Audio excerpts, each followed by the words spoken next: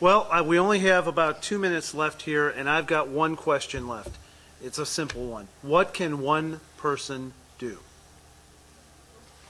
coming to the city?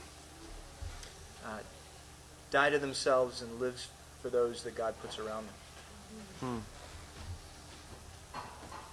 Robert? Well, one person can change 1,000, and two can change 10,000.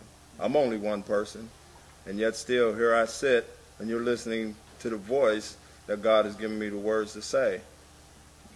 That's it. Joe, go ahead.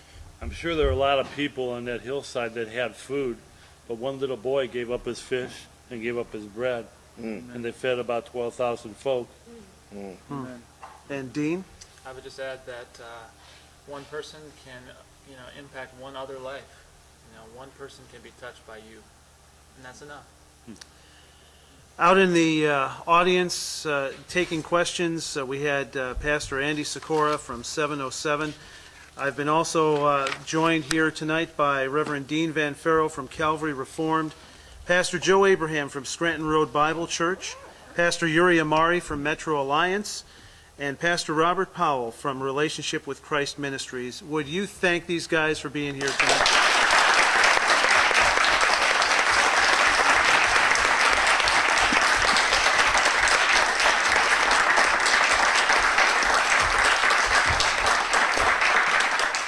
Pastor Joe Abraham, is there a way that you could close this hour in prayer for us? Absolutely. All right, let's pray. Father in heaven, we thank you for this day, and I thank you, God, for all that are here, all that are listening over the airways. We thank you for the kingdom of God, the body of Christ. We thank you for Cleveland. Lord, that's hard for me to say.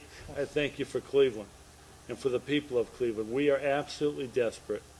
The only one who can make a difference is you, and you working through your people. So, Father, revive your church, revive your people. Father, we even do great work overseas, and that's super. Transport some of that back to your city and use the very people we're speaking to tonight.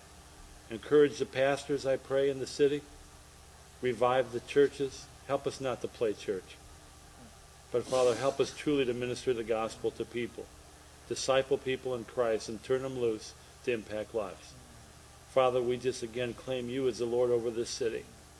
And Father, I pray that you would dispel the powers of darkness. And Lord, may we walk in the courage of your word and the power of your spirit, I pray. In Jesus' name, amen. Amen. Amen.